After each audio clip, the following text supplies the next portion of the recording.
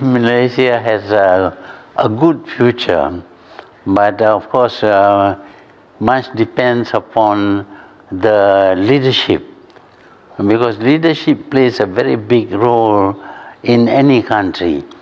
But presently, of course, we are not doing so well, because the system, the democratic system, depends upon popularity.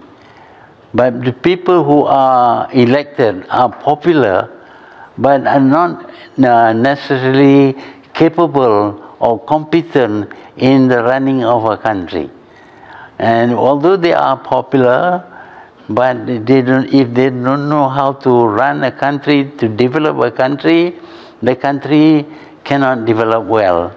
But it is hope that in the future, new governments will be formed, maybe by younger people, and maybe they are better qualified, better educated, and Malaysia will be able to exploit all the resources that we have in Malaysia.